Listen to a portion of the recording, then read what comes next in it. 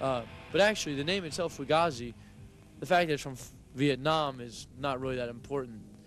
The reason that we like the name was that we agree with the sentiment that of a fucked up situation. I think that's an apt description of the world we live in. Furthermore, the name is ambiguous enough. You know, ambiguous? It's enough.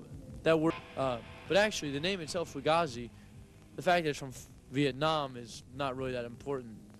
The reason that we like the name was that we agree with the sentiment that of a fucked up situation. I think that's an apt description of the world we live in.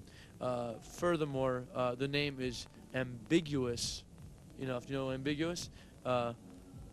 It's enough. That word is open enough to interpretation so that people don't get like this instant, convenient definition. It's not important what the name means, really. I mean, ultimately what's important is the band. Names do not make bands. Bands make names. It's not something that we've planned for, that has like some formula or structure. It's just what we play, you know, and it doesn't. There's no definite message you want to get across. Perhaps say. Of course, the message is the band. That is the message. Is that perhaps self-awareness in people hearing Fugazi? I think that we feel that a band. We understand a band is simply a band, and the message. Of course, every song has thousands of messages in it. You know, we have.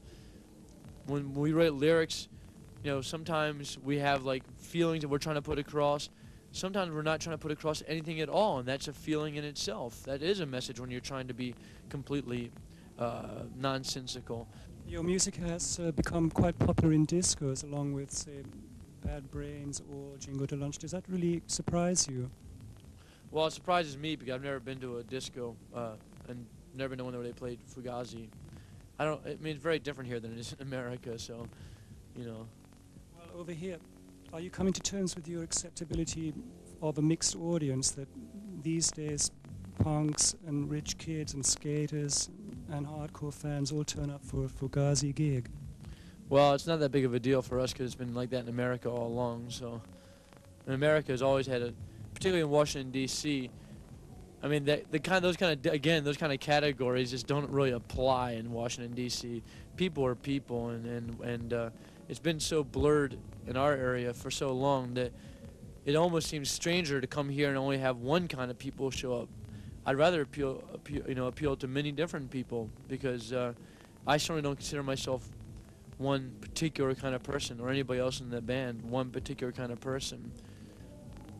On this concert tour, I understand that you have complete control of the organization, that you're limiting the entry to anywhere to $8.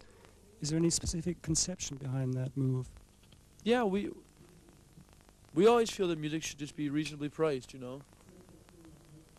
Are they off? Oh, okay. We just feel like the music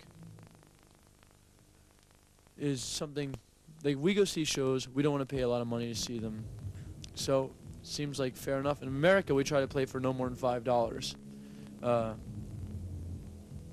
I guess over here it's $8, or we try to go for as low a door price as is possible, something that's reasonable. Part of that is because we think music should be affordable. There is such a thing as economic discrimination, I think. It's called high culture. And, I've seen other bands charging as much as $25 in America, $30, $50. It just seems kind of ludicrous. And then you go in and they charge $30 for T-shirts, which is just bullshit, It sort of takes away from the impact, for me, personally, of a band when because when I pay $25 to see a band, they better fucking entertain the shit out of me. It better be good. It's like when you go to a restaurant, if you should pay that much money for food, it better be fucking good. So, in the same light, by charging a reasonable door price, we feel like we're allowed to suck. We don't have to be perfect, because we're not a perfect band. We're not like a phenomenally talented, greatest band on earth. We're just a band. And it's strange that so many people want to come see us, but doesn't mean that we're going to charge more for them to come see us.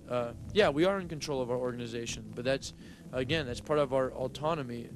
We feel that we will take full responsibility for the band and its actions, But we also must have full control over that too. And we don't answer for things that other people have to say about us.